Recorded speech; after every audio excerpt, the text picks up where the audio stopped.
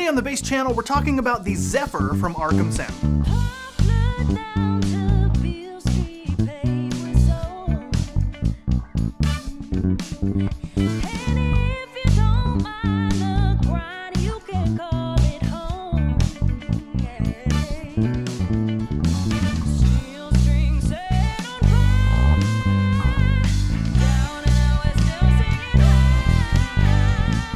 And before we get rolling too deep into this video, I should let you know that Arkham Sound sent me this unit directly to test out, do this video, and show you the sounds.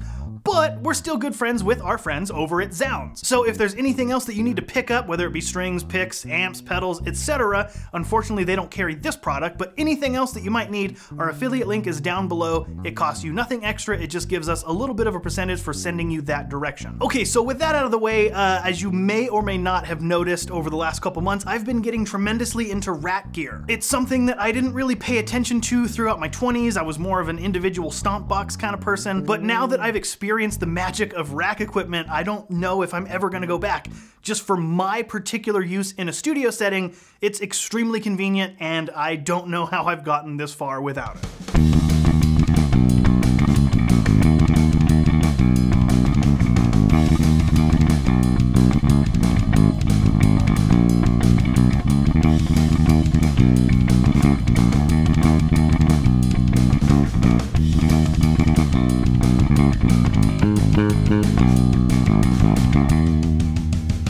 So with that being said, the Zephyr is the 1U space rack version of the Oracle preamp that we looked at a couple years ago, 2021, I believe. As you may or may not remember, if you haven't seen that video, it was a single 12AX7 tube preamp in more or less a pedal board format with all of the EQ and other things available. So for all intents and purposes, the Zephyr sounds just about identical to the Oracle, but it's really cool for me that I get to have that tone now, especially in the rack housing, because Chuck kept the pedal board version.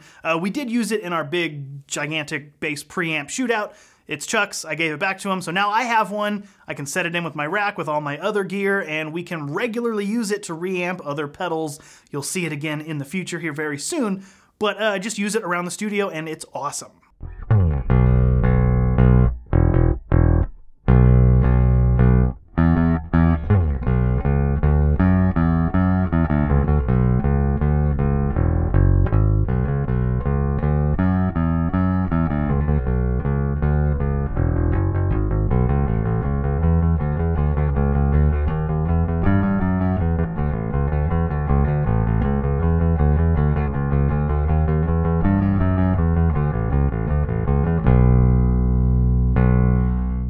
And of course, if you haven't seen the Oracle video and you know nothing about Arkham Sound or the Oracle or the Zephyr, what is it? Well, like I said, it is a single 12AX7 tube preamp, in this case in a 1U rack housing, that kind of evokes that vintage Ampeg. I think unofficially it's kind of the B15 type of tone stack vibe.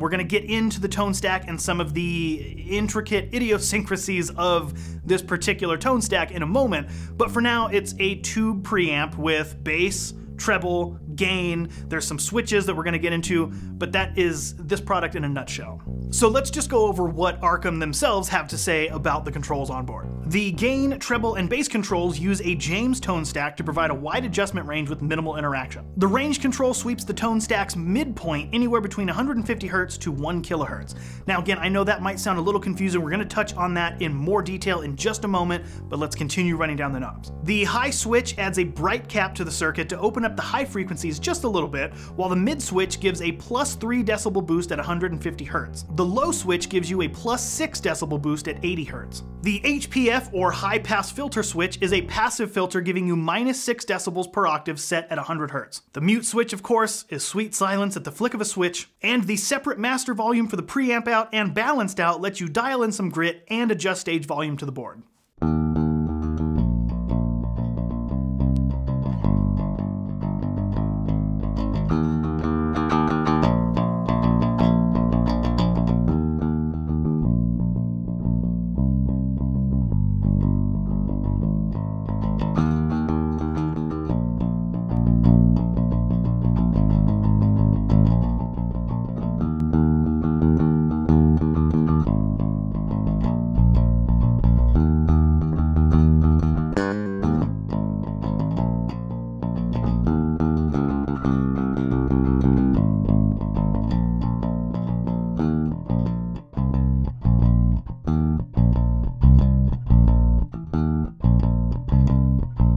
Okay, so if you're curious about the James Tonestack, when you go to the Arkham website, there is a link that takes you to a whole separate page giving you the rundown on what the James Tonestack is. So to avoid any confusion, I'm just gonna let you know exactly what they say from the website with some visuals along the way.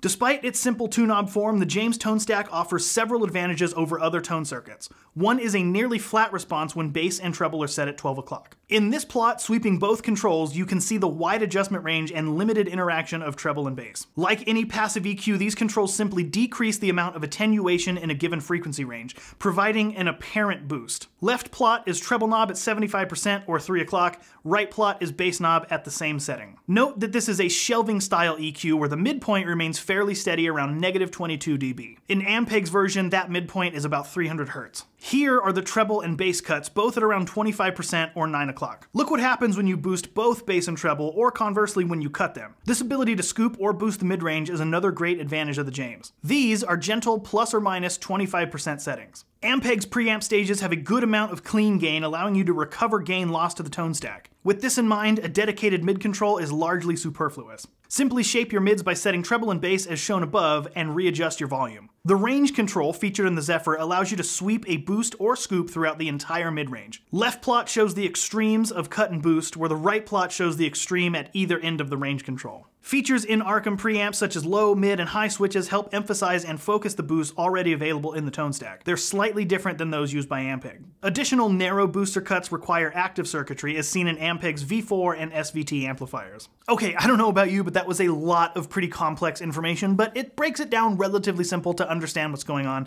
and it was pretty easy for me to dial it in. I actually understood it better this time around doing the Zephyr than I did when we were doing the Oracle. I had a basic understanding a couple years ago with the Oracle, but now it seems to really lock into my brain, and it makes sense.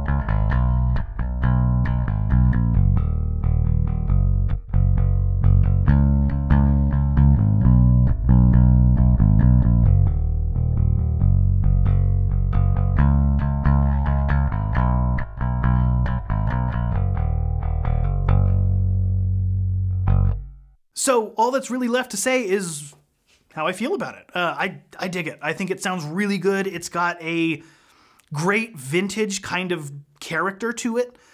You can dial in the gain to get that little bit of grit if you need it. I personally like it a little more on the clean side.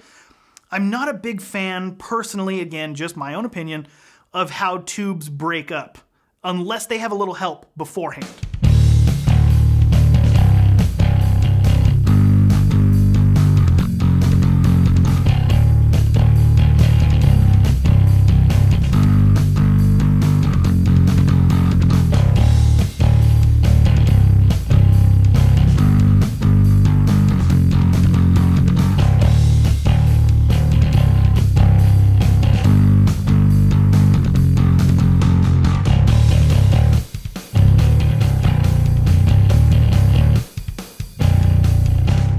I've always found that in bass applications, to push a tube into submission, the low end hits it first because they're bigger, stronger waves, and then it just makes it a little too bass heavy in the distortion for me. Or a little bit too, I guess, for lack of a better word, kind of farty. I don't like the way the lower frequencies break up, so I like more either something that's gonna have kind of a crossover where I can only distort the mids and or highs and leave the bass relatively clean, or put some kind of an EQ or tube screamer type of thing in front of it where it shapes it a little more to make those mid-range frequencies a little bit stronger so they distort first before the low end. That's just me.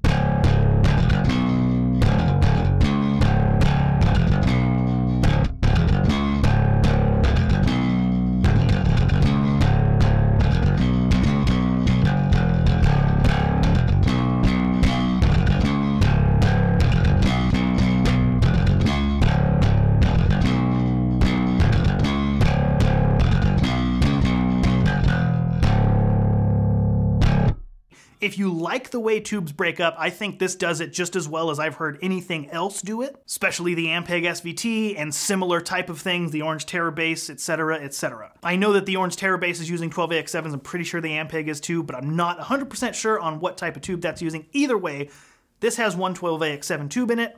It breaks up like any other 12AX7 tube that you may have heard, and I found that it sounds really good with kind of Gibson style basses. You know that I'm a big fan of Gibson basses, like this SG bass right there. I've got another one in the shop, but that kind of vintage flat wound mudbucker huge sound when you roll the bass off and then you hit the mid switch to give it that 150 hertz character, it just has a really sweet vintage kind of vibe. I'm really excited to get my other SG bass back with tapes on it and run that with the bass cut, the mids up, and just see what kind of cool thumpy tone I can get.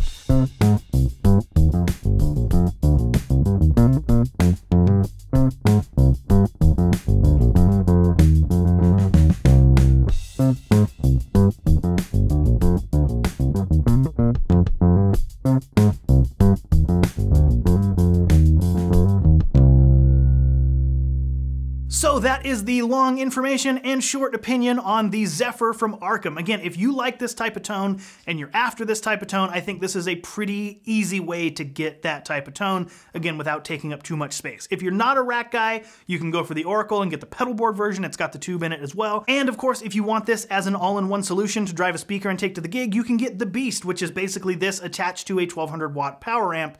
So you can just have this tone through a 15 or a 210 or a 410 or a 112 or whatever it is that you want to drive, and you're good to go. So again, thank you all very much for watching. If you like what we do here and you want to support us, like I said, you can check out that Zounds affiliate link, or you can support us directly by becoming a YouTube channel member. It's $5 a month, so it's about the equivalent of buying us 1 cup of coffee every month. So if you like what we do here and you want to support us that way, we would very much welcome that support.